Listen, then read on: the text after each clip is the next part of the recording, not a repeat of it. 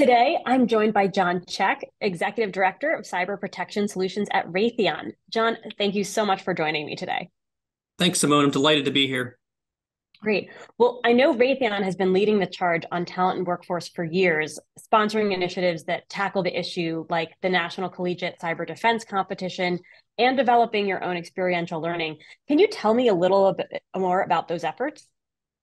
Sure, I'd love to. Well, Simone, as you know, Raytheon's very focused on security. So one of the key things that in building a quality security team is really focused on efforts that not only help Raytheon itself, but also help with the whole community. So in that regards, there's a couple things that we've been very focused on. We've been a sponsor for the National Collegiate Cyber Defense Competition for many years now. That's a competition that's between different colleges and universities, usually somewhere close to 200, that has regionals and then finals and ultimately a national champion in cyber defense where the students are defending a fictional company against cyber attacks. And those cyber attackers are red teamers that are very experienced in the world and know exactly what to do. And the students learn a lot from that. So that experiential training is really very helpful. Something else we're very focused on is the U.S. Cyber Games. That's something that we're a founding sponsor for. That's really more of a community building where the U.S. cyber team competes internationally on cyber competitions, and there's a combine. It's just like the NFL or any other professional sports where there's a whole process that the team goes through to get created, and that's really focused on people more 18 to 24 years old. So it's a different group, a little bit different than the National Collegiate Cyber Defense Competition.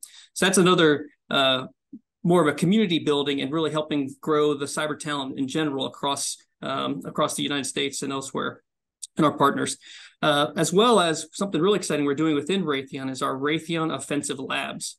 I'm talking fast because I'm really excited about this. Our offensive labs is something where we create experiential training based on the roles that we are building towards within our business. So for example, we are upskilling or reskilling existing employees to help meet certain mission needs, or we bring in people that are new to the workforce or less experienced and then take them through a tailored training course that could be up to 16 weeks to really provide them that differentiated training that they might not have. And that's typically instructor-led. It's very focused by industry experts, and it's trying to teach a defender to think like an attacker, which is not typically training that people receive in a normal curriculum. That's fantastic. You know, one of the things that always strikes me when you think about the things that you're describing that are for external community building in the talent area, but then internally, I want to go a little bit more in depth on the offensive labs kind of university structure that you have. How is that working for you guys so far, and how are you measuring success as you see cohorts come out of that program? So really, we've started that in 2022. So we've had our first two cohorts come out of that. More than 100 students have been through the process now, been through the training. And really, we measure it two ways. One reason we did it was because, like everybody else, we were struggling to fill some cybersecurity roles. So we said, okay, Raytheon manufactures things. Let's manufacture talent. That's a great idea, right? Everybody's talked about cyber training, but we really put an extreme focus on it to ensure that we were getting people that are living the work every day on certain missions and then training people to be able to be effective on those missions. So the way we're measuring that is really, okay, are those people, when they join the teams, are they effective in their roles? And are we getting the customer satisfaction we'd expect for that person really contributing to the missions that we're supporting? And that's one of the key ways we focus on from a customer-facing metric. From a Raytheon, it's we have reduced the amount of open positions we have. We are filling the roles that our customers are expecting us to. And that's a very tangible way to measure the success of we're filling the open positions, right? Versus looking for that perfect candidate that's never going to show up with all those skills we want. We're taking the initiative to train them, and it's a real investment by us, typically, like I said, up to maybe 16 weeks. Yeah. Well, and do you have any background into what was the impetus or the kind of catalyzing event that kind of made Raytheon think about taking this kind of manufacture talent perspective? And I asked the question because I've been in this space for a while myself, and I'd say one of the biggest challenges we have is having organizations step up and say, how do we think about this strategically as a team, as opposed to waiting for talent to kind of get created externally and then we bring them in? So was there a watershed moment that made, the organization realize we need to really invest in this? Well, I'd say it was during the pandemic is really, I think, what really changed the dynamic of how you're going to hire, who you're going to hire, and how you can really interact with potential teammates or talent that you want to bring on board, right? Before then, you could go to different events, Black Hat, DEF CON, whatever, and you can meet with individuals and talk about what you do, and can do almost like a hiring event. That was all lost, right, during that time period. And it became very hard to uncover the people that really you get exciting roles for them potentially, but it's really hard to connect. So part of the tack we took initially was really training internal folks, people that are already on board, to say, okay, this person already has these skills. They have the right clearances required for this type of work. Let's get them into the training curriculum that will tailor, be very specific to their needs and really ensure that they have those skills. So we really started more with our internal folks, and then really migrated to more of okay, we're going to hire external candidates and train them up. Because with an internal person, you already understand where they are in their maturity of their talent level and the skills that they have. Whereas an external person, it's much harder to gauge that, no matter how thorough or how much of a role-based assessment you do. It's very difficult when it's an external candidate. Yeah. So how is Raytheon thinking about those team skills that are needed to execute on these job roles that are in demand, not only internally, but from your own customers? Well, I mean, it ultimately comes down to the soft skills for us, right? Which typically is somebody a continuous learner, right? Are they going to, that's what it requires. You can't be afraid to fail.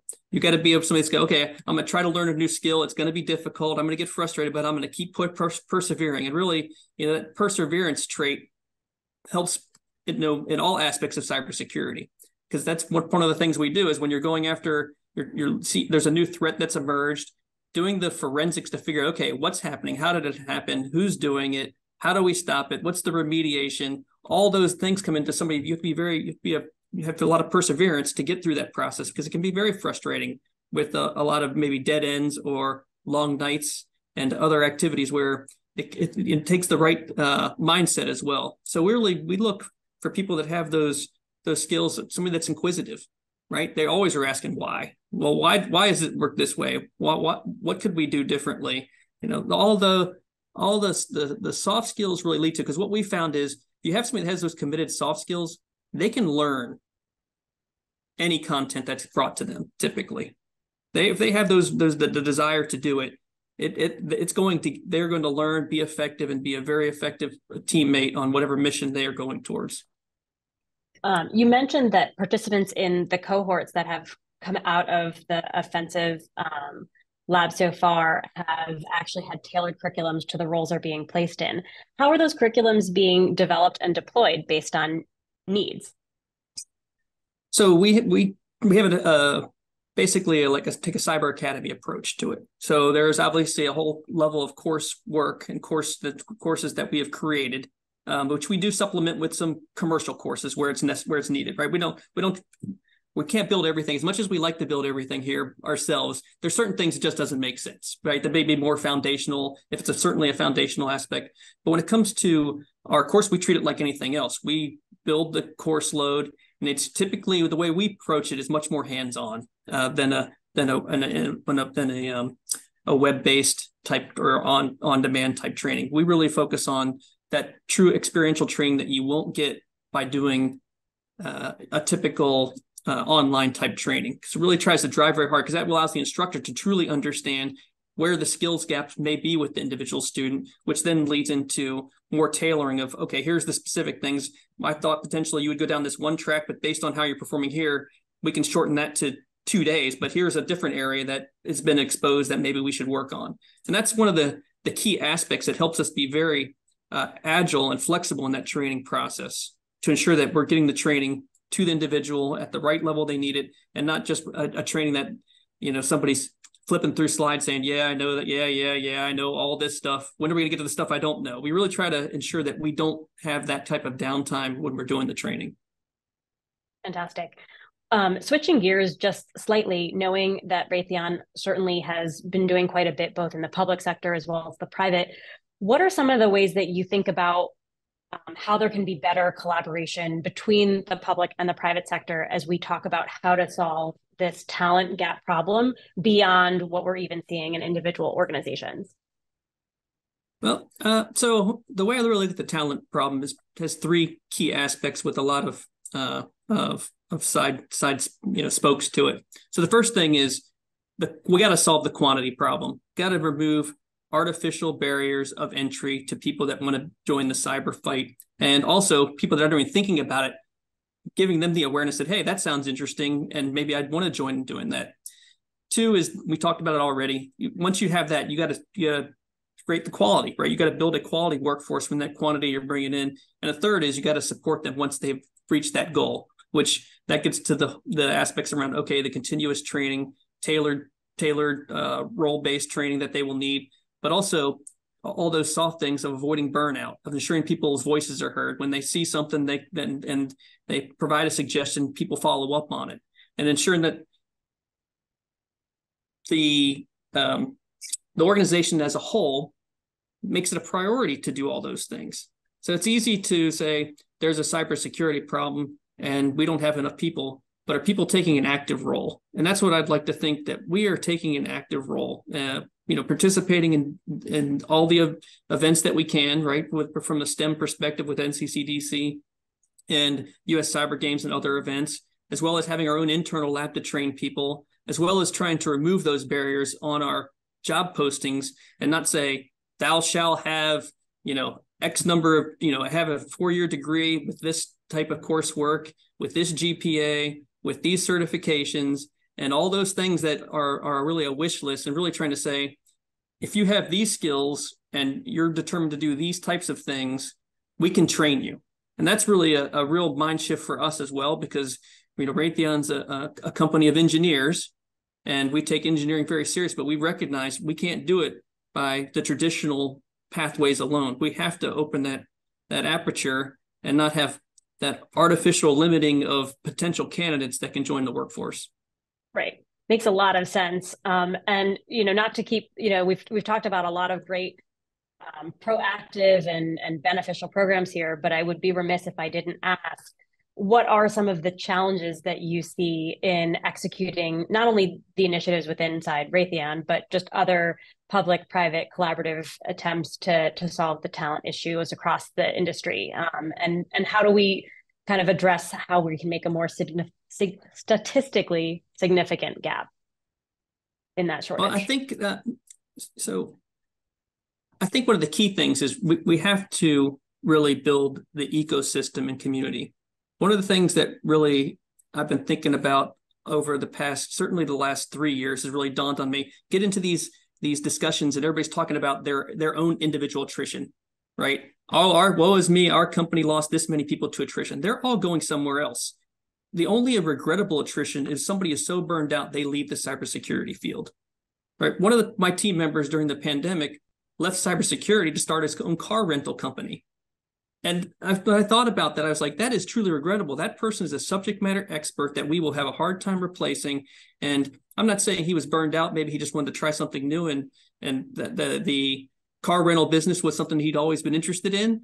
But again, that's a regrettable attrition to the community at large, not just to Raytheon. So I'm thrilled when some of our teammates that are at Raytheon move on to new roles that go do bigger and better things, because now they're part of that community that we can rely on. And that, there's no, cybersecurity is a team sport, but it's also a team sport at the highest macro level, right? Where it's private sector, public sector, all collaborating to solve the same problems. They get down to a very tactical level when you're talking about your own business or your own customer set. But at the highest level, those problems are problems that typically affect a wide swath, lots of people, and it's very, it's something you collaborate on to really make a huge difference with. Your example is so interesting because, in many of the conversations I've had, it's come up that we don't so much have a talent problem, but an experience problem.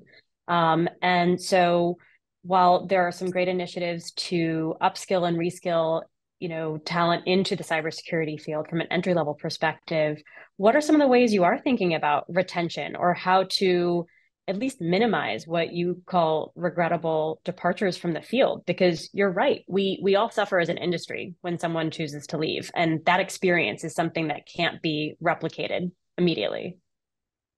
That's right. So one thing is one of the things that I created when I got to Raytheon was Cyberlandia. So it's a place where everybody is empowered to get the job done that they need to. They can get the training they need to complete the work. They have the support they need, which means if they need to tap out and say, hey, I'm really, I've reached to my limit, I need to take a day off, we give them the space to do that, but also ensure that everybody's voice is heard, which truly means when there is something that needs to be changed, everybody feels, no matter where they are in their career journey, from the person that just started with Raytheon to the person that's been here for 20 years, they know that they can say something to help us improve what we're doing, and really trying to put a focus on that. And that's hard because a lot of times the job that we have, our adversaries don't always work in the same timelines as us. Sometimes they like to pick holidays. Sometimes they like to pick nights and weekends. That's what it seems like it always is. I'm sure that's not the case, but that can be very demanding, not only in the individual, but also in their families, and that's a support system that relies on them. And that's really one of the key things, is ensuring that people understand that we have a culture where if you need help, please say something. If and within the shift to a lot of work from home type activities, people don't have those offhand conversations as much where they just run into somebody in the office. So really also ensuring, one of the things I always encourage the team, talk to somebody you haven't talked to today. Just call them out of the blue on our teammate. Find out how they're doing. Don't ask them about work-related things. Just ask them how they're doing. And I think it makes a huge difference, because that's some of the things that gets lost. Especially if you're sitting at home, you just don't have the support maybe that you could get otherwise to really talk about the things that may be stressing you out. Yeah, absolutely. Well, we started this conversation saying how cybersecurity is a team sport. And I think that we're ending kind of demonstrating that throughout the entire life cycle, it's still a team sport. We talk a lot around our parts about how it is a version of Moneyball, where we're often looking, through talent as a team based. I mean, we have the right people in the right roles, and then are they trained to do the work that they need to do in those positions. And it's really exciting to hear some of what you all are doing. So John, thank you so much for joining us today, and appreciate the time. Thanks, Simone. It's been great. I love this conversation.